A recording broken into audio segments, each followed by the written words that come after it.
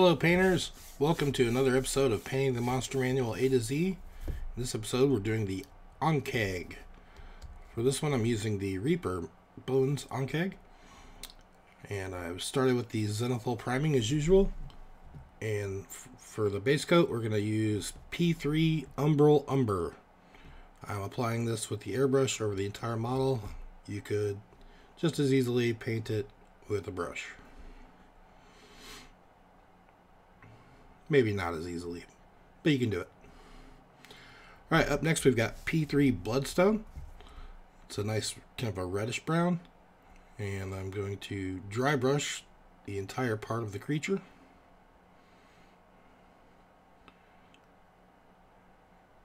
Remember, we're just trying to hit the raised edges and leaving the recesses dark. So make sure you dry your brush off good. Try to go against the grain. For our second highlight, we have P3 Bogrin Brown. And we're just going to repeat the previous step. And this will brighten it up considerably. You really start to see the details pop out now.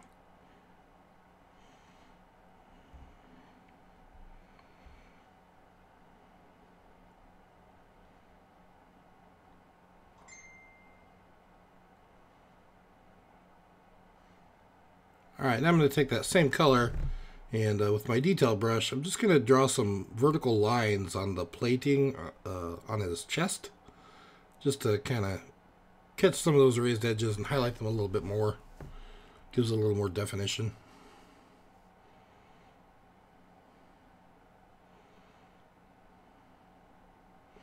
And up next we've got Reaper Pure Black, and we're going to paint the eyes with it.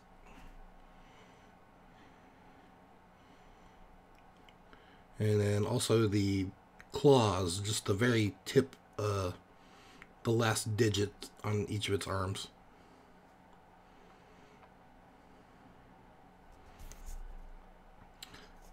And now we've got P3 Morrow White. Any pure white will work. And we're going to do a little dot on the eyes, just to show a little bit of a reflection.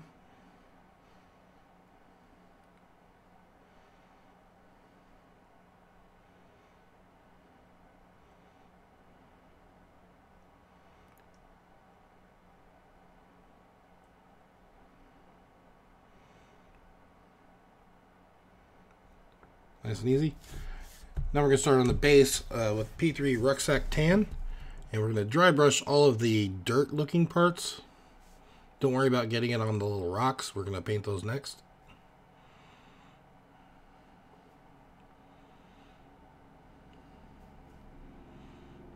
For the rocks we've got Vallejo Game Air Wolf Gray. And one little tip with the rocks. You don't want to paint them so that when there are two rocks together, you don't want to paint that gap in between. You want to leave it so there's a bit of a shadow so they don't blend together. And you want to focus more on the tops of the rocks than the sides and the bottoms.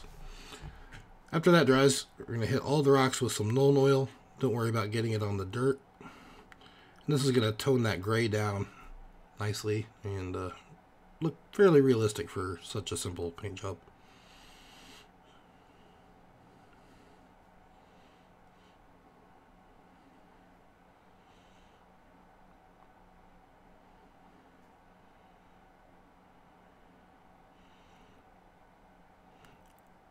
And here we've got Vallejo model color Ivory, and I'm going to pick out the teeth.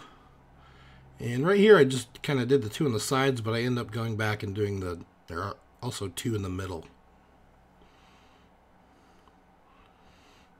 There. Then we coat it with Model Master's Lusterless Flat Spray to seal it. And here, this is an optional step. It's Citadel's Nurgles Rot technical paint. It's kind of like a green slime.